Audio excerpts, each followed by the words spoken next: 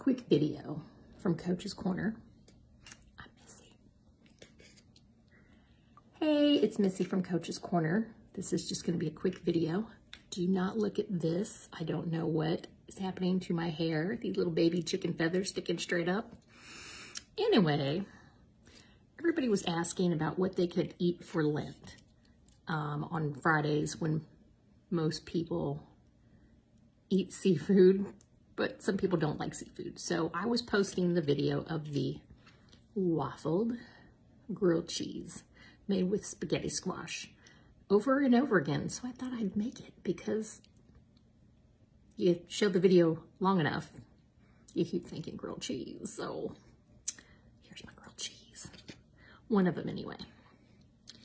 I don't know if you're gonna be able to see this because I can't, you know I can't do more than one thing at once. Okay, so open it up. Look at the gooey cheese inside. Okay, that's hot.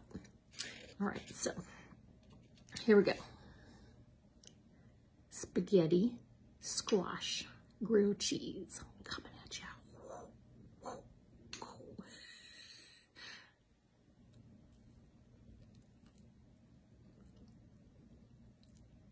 It's just so good. I love grilled cheese. Healthy grilled cheese? That didn't come out right. Healthy grilled cheese is even better, obviously. People that are not on plan, get you some tomato soup and dip that in. Or some roasted red pepper soup. Or people that are on plan, get you a little of that soup and only do half of this. Then you can have your soup too. Or just a little to dip it in. I'm just gonna be over here eating my grilled cheese.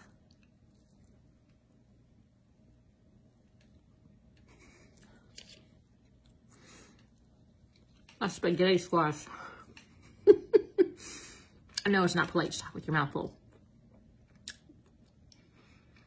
This is my favorite. The only thing I wish they had, which they probably do, and I just don't have that contraption in my house in the kitchen. Squeezing the liquid out of anything through cheesecloth is not that fun. You gotta squeeze a lot of liquid out of this. And I cooked 2 spaghetti squashes that dwindled down to nothing after I squeezed all the juices that said and squirted me all over the face. All over my jacket. I had to change.